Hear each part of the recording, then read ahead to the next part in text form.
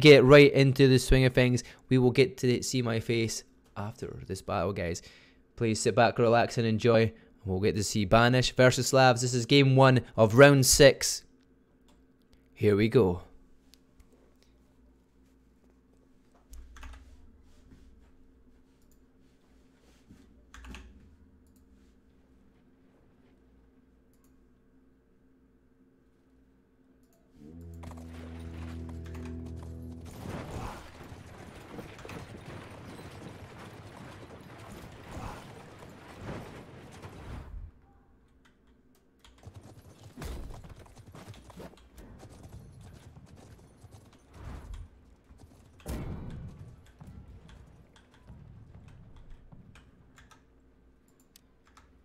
So the normal things that are happening, guys, we're getting people taking out the artillery and the both siege towers being pushed at this point in time. Far left siege tower isn't being pushed this current time, but a lot of people just making sure they take all the walls down, take all the artillery down, and they set up here at gate. They're going to get some units set up to stop anybody coming out from the defensive side at the gate here. Well, all 3 siege towers. I'm surprised they didn't actually push the B siege tower at this point in time. You'd expect them to have done that, actually. I'm surprised. Just as another way up, you know, just to kind of keep them occupied, keep the defense thinking what could be and what could happen. You got some Scorpios getting fired here from Banished over into the back here. And as in a field view, you've got Marco just making sure that the B siege tower isn't being pushed, but Damian looks like he's going to send a unit over there to push that little siege tower in the corner here. I've never been a fan of attacking this A point because it can be a really difficult push, especially on sieges. What's it going to be like with a 15-man stack of guys that know what they're doing here? It's going to be really interesting. We're going to see who could win this battle. We're going to check up a little prediction here as well. Get your prediction in.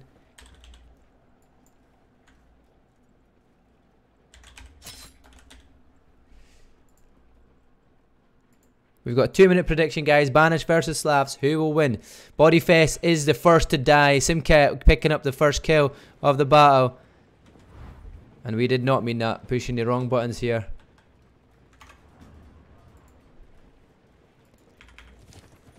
Oh my god, what is going on with these buttons? Did they change them around? What the world? It's been a while, guys. That's the joys of not doing it for a while. As you can see, Kurium is pushing up the left siege tower here. Cosmin Born lurked with some units in here, and what we can see, a good setup of units going up on the left siege tower. Right siege tower has not managed to make it.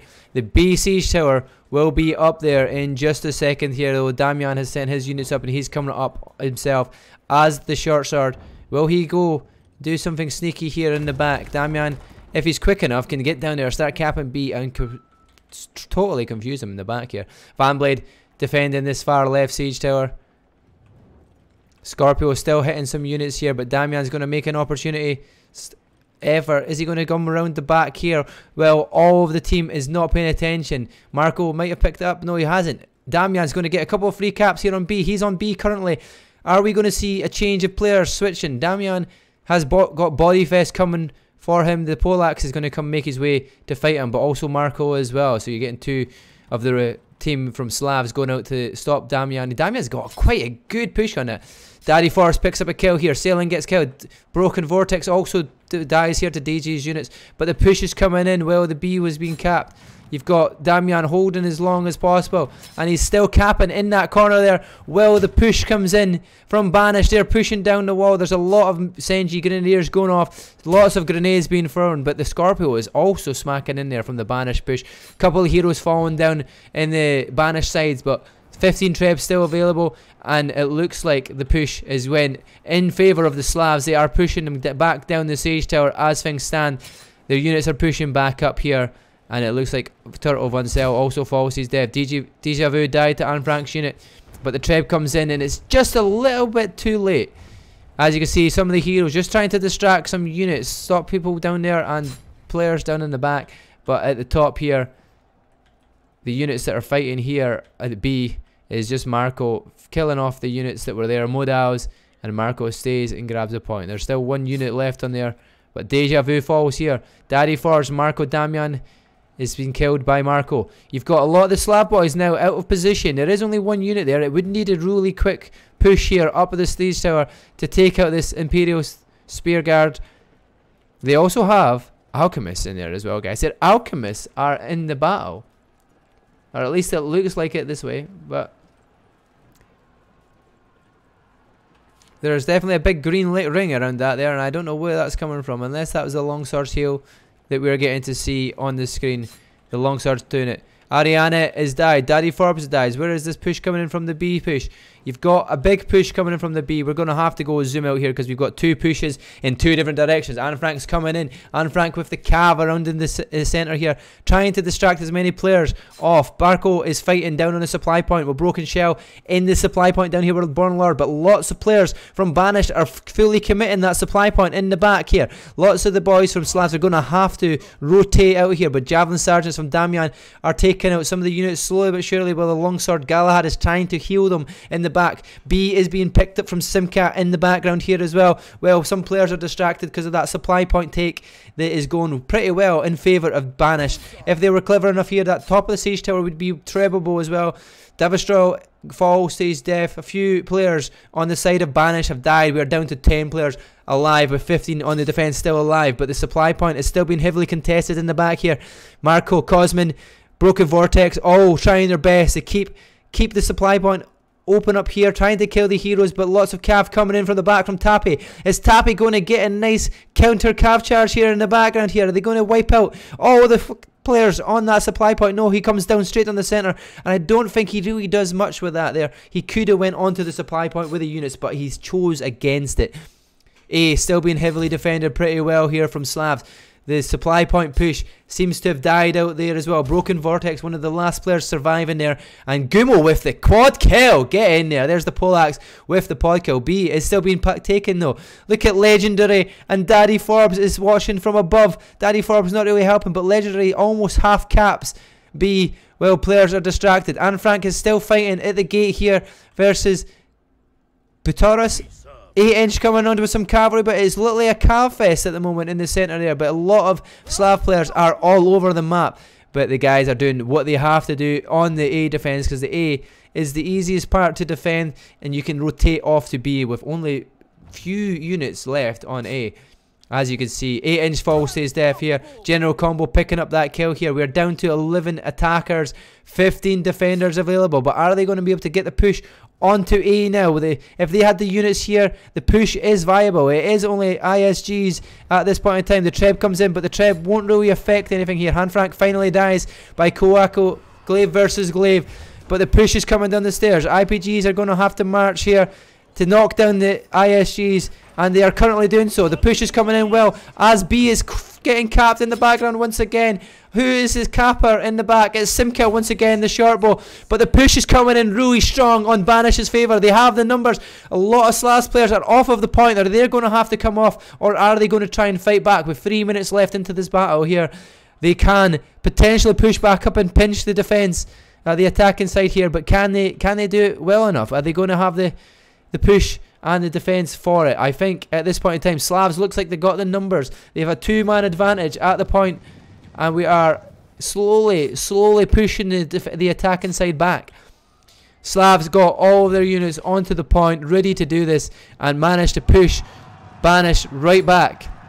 You're hearing lots of cav charges. I'm assuming that is cav outside the back here. You've got Deja Vu picking up some kills. Gumo has got the no quarter badge once again. Van Blade killing with his units, and Brittle and Rotten out with their cav there, as you can see. And the push from Slavs has pushed Banis guys out. They are down to 6 players alive. The Treb comes in, but is also a little bit too late to even deal too much major damage. General Combo, as you can see, defending B, because B is the closest to cap, and nobody is really pushing out to that point anymore. You've got Anne Frank here on the wall, one of the only heroes up on the wall now. Legendary, a lot of the boys from Banished are trying to go in through the gate again. Anne Frank falls his death. Koaku once again, Glaive versus Glaive, picks up the kill on Anne Frank. You've got Bubbles in the back with his musket, trying to avoid being killed here by Surikon, but there's a couple of helpers coming to kill off Bubbles. Damian sees the opportunity. He's going to cap B in the background. Can he do it once again? Kouakou is on the wall. He's going to have to do something fancy here. General combo comes from the supply point, gets his units and gets back. Damian also destroying or going back to the siege tower, but it does not look like Banished has the units. They are 379 units for 796 on the defensive Slavs. Nobody alive at the moment in time to even push to get their units into a position to take any of these points at this point in time. It looks like it will be defended very well here from Slavs. B was almost there. The B put was so good, but it was just so quickly disparaged. Like we said, there's lots of cav, lots of stuff done in there, but the A push could have just been a little bit better. They might have had that there. Just a distraction, taking the players out and about. But as you can see, a couple of heroes live. There's 12 alive on the side of Banished. They're going to have to go for B. There is less than 40 seconds left. Broken Vortex falls to Kouakou. Kouakou is doing a major work. We see this boy killing everybody as a glaive player. Marco picks up Ariana here. Short sword versus short sword, and he's on a hard trick. You have a quad kill here from Selin as well. Lornbox picked up Kouakou, who's been on a streak here, stopping the streak. Bornlock then falls to Selin, but lots of cav coming outside here. Van Blade and Deja Vu doing their work. Gumo still outside here, picking up Legendary, and it's 10 seconds left. This is the push. That is the defense from Slavs. This looks like the series is going to go to 1-0 after this one. We are about to finish it up here. What a battle. What a solid strategy from Slavs on the rotation. As you can see, Daddy Forbes getting MVP on the side of Banished. 3 hero kills, 85 unit kills. Quite a good amount of work there. Anne Frank was doing a lot of work back and forward, back and forward. Definitely the distraction force in the side of things here.